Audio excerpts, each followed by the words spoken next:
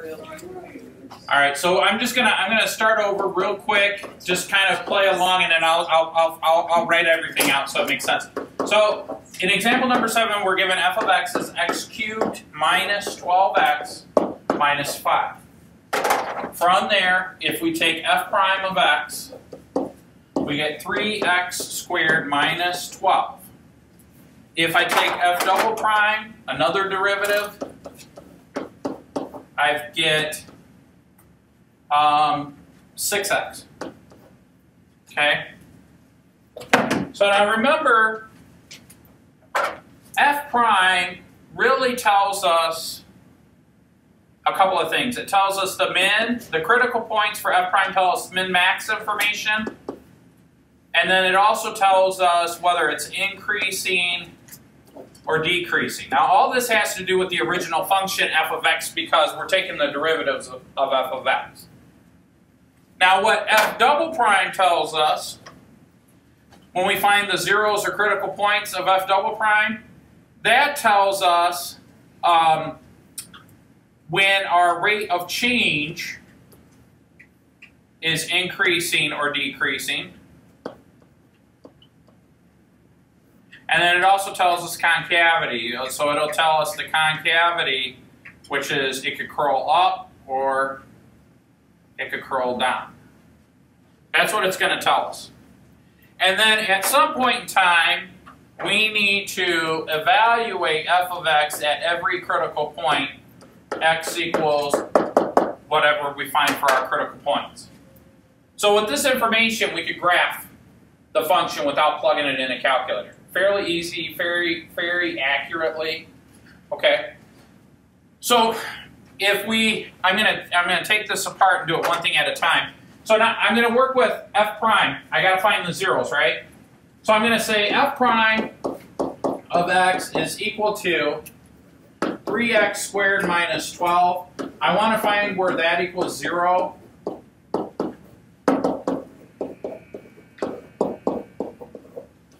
And so by dividing both sides by 3,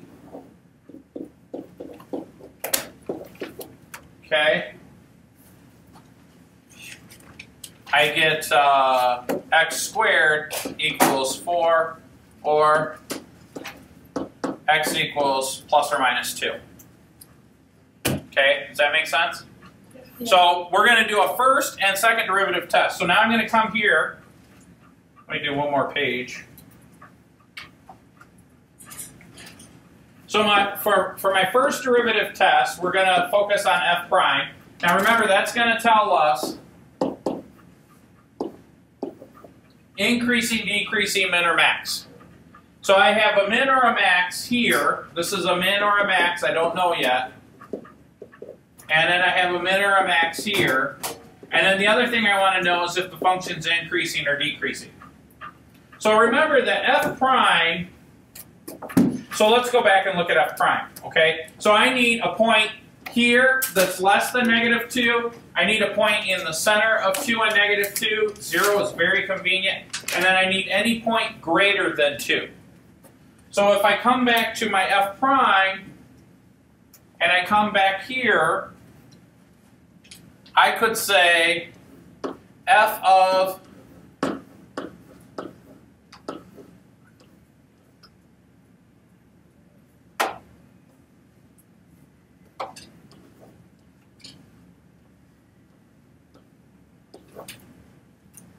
-1 million. That's all the way to the left of that thing, of the -2. So now if I plug in -1 million, which is a really big number, and I don't care what the answer is, if I square that and subtract 12, right, because that's what the original function is, it's 3x squared minus 12, this is going to be a really big positive number, right? And then when I subtract 12 from it, what will it be? It'll still be positive, right? So when I plug that in, there's a number to the left of -2 that's positive. Does that make sense? Yes. All right, so now I'm going to come back, and now we're going to plug in 0. So f of 0 is just 3 times 0 squared minus 12. It's just negative 12, right? Does that make sense? So that's negative. So I'm going to come in here for my first derivative test and say that's negative. Now when we go from positive to negative, this means the function is increasing and then it's decreasing. So it kind of looks like this. So we have a max at negative 2. Does that make sense? All right. So now this will probably be positive, but we want to double check. And, whoops, I went too fast. All right. So one last time for my f prime. This is f prime, by the way. Did I put the prime notation? So this is f prime for all of these. Yeah, okay, I put all the notation there. So now I'm going to choose f prime of a really big number that's greater than 2, which gives me 3 times 1 million squared minus 12. Again, this is going to be really positive. This is going to be a really big positive number, even if I subtract 12 from it. Does that make sense? So what we're going to do then, that's positive. So now my function goes from decreasing to increasing. That's a min at 2. So that's all for f prime. Now I've got to go back and do the same exact process with f double prime, right? And that's going to tell me the rate of change or the rate of change, or the concavity up or down. So I'm going to plug in f double prime, find the 0, f double prime of x. Wait, this is to find the concavity? Yeah, which is equal to 6x, right? So I need to find the 0 of that. So the critical point for f double prime is 0. Now remember, we're supposed to see if it's not differentiable, and that occurs when the domain is restricted, but for both f prime and f double prime, it's all real numbers for the domain. So now, x equals 0, I'm going to come in here and we're going to do the second derivative test at 0. So I need to pick a number less than 0. Negative 2. Yeah, it doesn't matter, any number. Any negative number will work. So if I say f double prime of negative 2, 6 times negative 2 is negative 12. Right? So that tells me that it's negative from here to here. That means it's concave down, right? Concave down. That means it curls down. Now this might curl up. Probably will curl up. Well, we already know that it will. But we're going to do the math anyway. So now I need to take a number greater than 0. We'll do 1. How about that?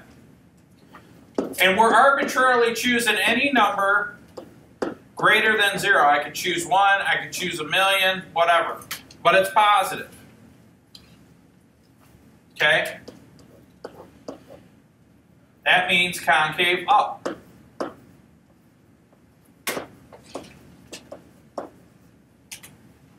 Are you guys with me so far? Does that make sense? Now the last step in this process is we just want to go through and plug those critical points into f of x, right? So really what I need is we have negative 2, comma 0, comma 2. I need to find all those.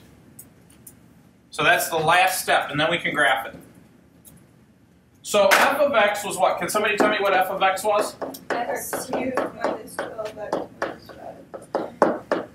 So I need f of negative 2. So I've got negative 2 cubed minus 12 times negative 2 minus 5. This becomes negative 8. This becomes positive 24. Somebody do that on the calculator. Tell me what that is. Negative 13, what is that, 11? Is that what it is? Okay. So that means that the point negative 2 comma 11 is going to be on my graph. And we said, what did we say that was? A max, right? right, so now I need to do f of 0, which is 0 cubed minus 12 times 0 minus 5. So we've got, oh, it's not f prime, it's just f. I'm trying to hurry so it's not so. That means the point 0, comma, negative 5 is also on the line. Then I need f of 2.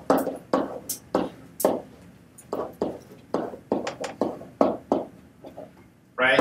Which is 8 minus 24 minus 25, which is 21, isn't it? Yeah. Is it 21? I got negative 21 though? Yes, you're right. It's negative 21. Negative 21. Negative 21. So that means that the point 2, comma, negative 21 occurs on our graph. Does that make sense? Yeah. Wait, is that the minimum then? Yes. And that's where the minimum is, right? Yes. Yeah. So what is the 0, negative 5 point? Is that just a random point then? Or is Huh? that Yeah, What- 0, negative 5. is 0, negative 5? Well, it's not just random, it's the y-intercept, so it'll give us a little direction. So now if we're to graph this, right? We've got 3 points, 0, comma, 5, 1, 2, 3, 4, Negative 5. 5. Was it negative 5? Actually, let's do this on the graphing calculator, okay guys? So let me clear this out. I'll show you a little trick here. We're going to clear this out. We'll go to stats. We'll go to 4. L1, comma, L2. Whoops. Comma, L2. All right, there we go. There we go. So, what were our points? It was 0, comma, negative 5, right? Negative 211. Negative 2, and then 2. And so for negative 2, the corresponding one was 11, and then negative 21, right? Yep. Like that? Yep. You have to push enter. Okay. Is that right? Yeah. And so I'm going to set my window negative. Our x's were, actually our x's were really small. So I'm going to do negative 5 to 5. And our y values kind of jump around. So I'm going to say negative 25 to 25. And I got to turn my stats on, my plots on. So we'll just turn that one on. And let's just graph it. So I haven't plugged in my graph yet. So x cubed is a cubic, right? Was the leading coefficient positive or negative? Positive. So it comes in from the bottom, goes up and down like that, right? Mine looks weird. Well, yeah, it looks weird. We're not done. No, compared to yours. Yeah? Yeah, I don't know why. Like, mine has another, like, I don't know. So what did we say this point was? Didn't we say that was a max? Yeah? Now this was when f double prime was 0. So what's this? Point of inflection. This is a point of inflection. Right? And so let's list why. So this was a max because this was when f prime was equal to 0. This was a point of inflection because f double prime of x was equal to 0. And then we said this was a min.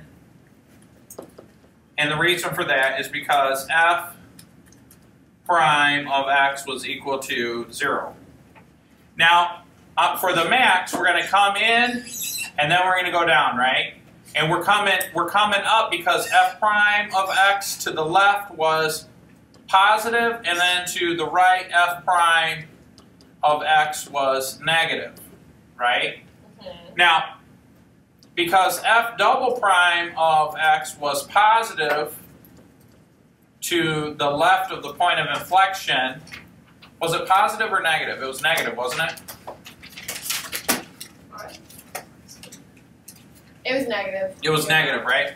It's down. So it's concave down, right? So we're going to have a graph that's going to kind of come up. It's going to kind of come up through here, curl down, and then at this point it will curl up because we said that f double prime of x was positive. So now it's going to start to curl this way, we have decreasing up until our minimum, and then it changes from that to increasing. Does that make sense? So that's kind of what the graph should look like. Does anybody have any questions where I got all that information from? For some reason, my graph looks like it has one up there. I don't know what I did wrong. I think you put it in positive, the -21. Is that what it was?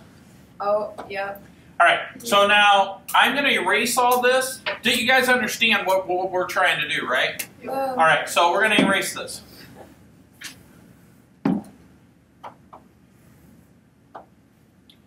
Now let's plug in our function. If I say x cubed, was it -12x -5? And I hit graph.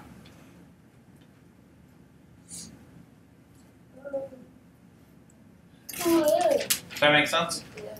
Now what I'd like for us to try to do, I want to show you, there's a quick, easy way that you could do that. Let's say we had a really complicated f of x. Well, couldn't we take the derivative and graph that here? So what if I wanted to do the derivative of y1? So we could do like we did yesterday and hit second catalog, right? And then hit the log button, come down to end derive. And you can do the first derivative. We did the second derivative. But if I do this, then hit vars, then go over to function and choose y1. Then if I hit comma, x, and close it, now if I hit graph, it should graph 3x squared minus 12. Now we don't know it's, I mean we know because we used calculus to calculate it using the power rule, right? But that's what that is. And didn't we say the zeros for that were 2 and -2? Right? Isn't that right here? Yep. Okay.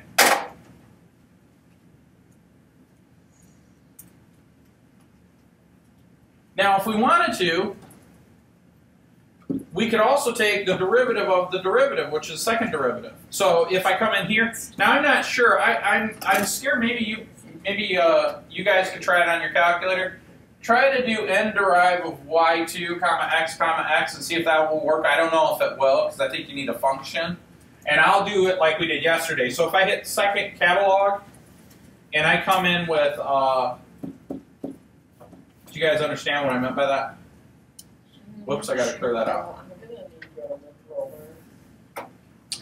I don't know if it'll do it or not.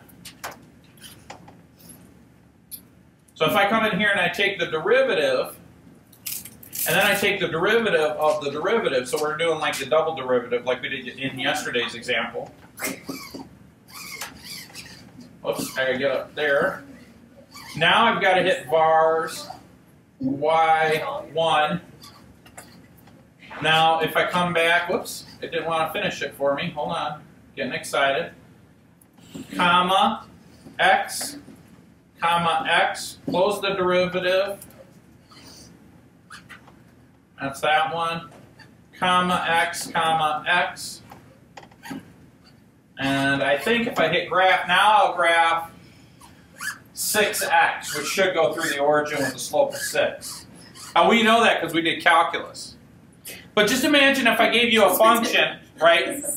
That was easy to take the derivative, but just imagine if I gave you a function of like log base 3 of x squared all over e raised to the 2x.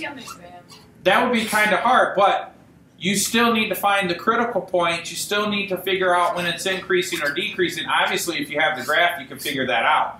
But how would you pinpoint? How would you pinpoint exactly where the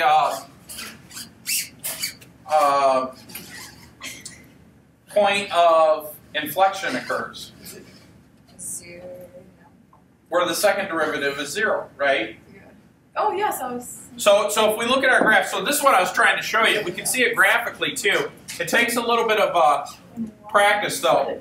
Our critical points were 2 and -2 because that's where f prime, we're almost done guys, that's where f prime was equal to 0, right? Yes. All right, then the other thing is the concavity occurred based on the second derivative, which is f double prime. And its 0 was at 0. So because this 0 is here, that means that my point of flexion on the line is here. So this corresponds to the max, the local max. This corresponds to the min, right? Now, if I follow this graph, it's positive all the way up to here. That means my function is increasing. From here to here, it's negative. That means that my red function, let me do that in red, increasing to here, right? Yes. Then from here to here, all this right here is decreasing. So my function, f of x, should be decreasing. Then from here to here, this value here is positive. This is my first derivative. So that means this function should be increasing. F of x should be increasing. Concavity is based on the curling, right? So this curls down. Why? Because the second derivative is negative all the way up to this point. Well, that corresponds to my point of inflection, right? And then it's positive from this point, which means we're going to have concave up. Well, that looks confusing when you see it all drawn out like that. Does anybody have any questions? I just need to stare at it for a little. But that's really cool. Did that work if you did like the n derive of y2? That would be even quicker.